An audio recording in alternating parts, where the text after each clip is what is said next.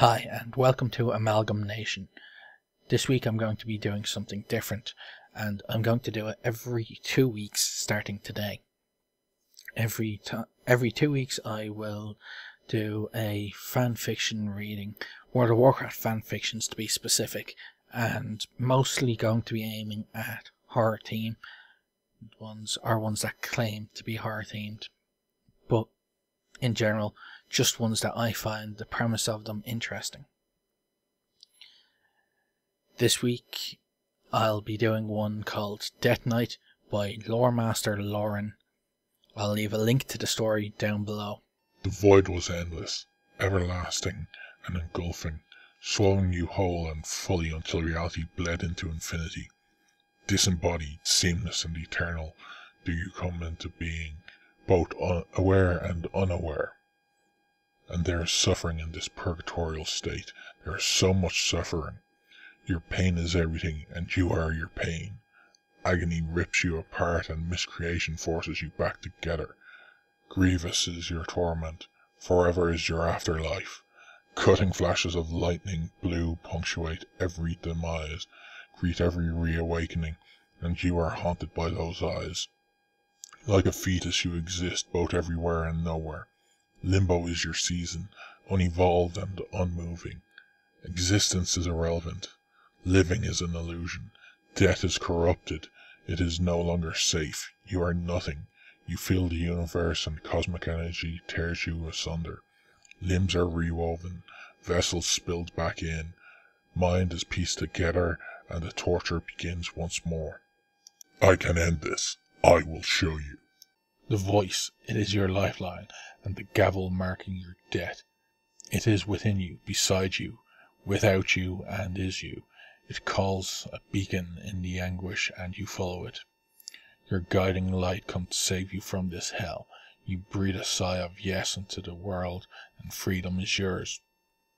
Alone you stand, surrounded by the heavens and earth, the horizon indeterminable where they meet. The landscape is colourless and dying. Infinity is felt. Your soul bleeds into it. You recognize snow. Indefinitely you wander these plains, stretching beyond comprehension and time, your footprints never revealing your walked path. Aggressive winds, frosty and choking, cut through you as paper. It cannot harm you, for you are colder, mightier than nature, as real as the jagged thoughts spiking through your head. You tread on. Strength is returning. You are conscious. You come into being. A figure, alone and solemn, wanders before you. It is a curious image. The terrain heightens the solitude. Come to me. I will show you. Obeying is no question. Floating and free do you traverse the realm. The man, for it is just known who he is, never looks back. He does not notice your presence, and you follow loyally. Your siren in the dark, he is familiar and feared, hated and revered. The sound of each footfall echoes for an age and makes its mark in the world. His footprints are deep, they are undisturbed, and they are prophesied, each step tattooed into history. His cloak, tattered and regal, graces the ground as it drags. It picks up the snow, the chill, the importance of this non-event. Blindly you follow it over time and space. The journey is purposeful and ongoing, and this man is a guide. He will show you. You will know. The destination is near, and all you can do is fall in behind the broad figure. His shoulders are burdened with great power, and with great restraint does he exercise it. You are mesmerized. You are captivated. Snow is drawn to him, clinging magnetically, decorating him in an aura both natural and not. His armor freezes the flakes. After an aeon, he halts. This is it. This is the place. The termination point of your travels. He kneels, and the ground shivers in anticipation. You have been saved for greater destinies. I will show you. You move before him, eager and wanting. He has saved you and directed you. Now he will teach. Incorporeal and artificial you are, watching as a gauntleted hand sweeps across the ice. It is here. This is the place. Power thrums from him as he too recognizes it. He stands. You feel the build. The crescendo is starting. A shiver becomes you, and you fall into hypnosis. A third entity joins you. It is mythical and severe in its vessel, incongruent in its shape and yet perfect in its form. Frostmourne exits its slumber.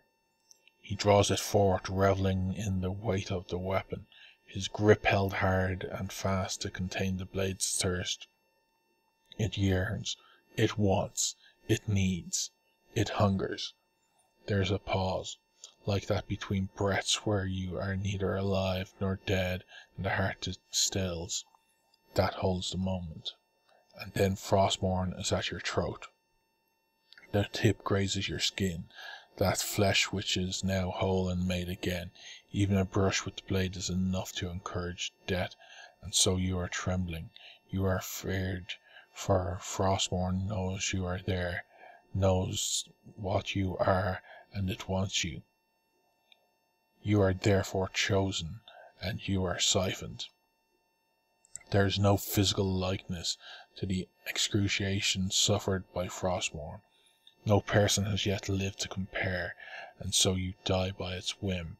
Mere instants have passed since your death, and reborn once more do you stand before the blade and master, a pair so well complementing that none stand in their way. Frostmourne seduces you with your own frost-captured soul as it lingers over the metal.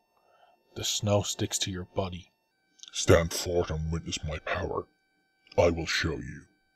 You gaze, caught in a trap of awe and enchantment, as the dreaded sword is wielded high and shook fast into the ground.